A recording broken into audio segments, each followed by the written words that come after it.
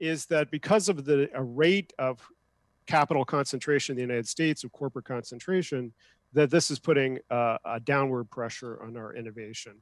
And corporate concentration, we already talked about agribusiness replacing the family farm, big box stores like Walmart, or virtual stores like Amazon replacing retail businesses, which it's going to be a very traumatic thing happening in all our economies in the next year or so as a result of COVID, and so forth. And so you see here, the number of firms generating 50% of combined earnings for America, for the United States, has steadily declined and is now less than a third of what it was in the 1970s.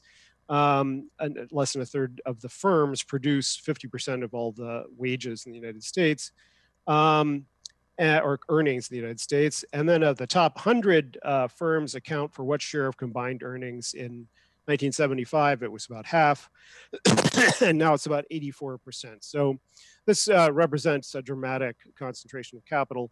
And a lot of this capital is concentrating as well in big tech firms, and big tech firms employ substantially fewer people than the people employed by previous market dominating firms, such as auto industry.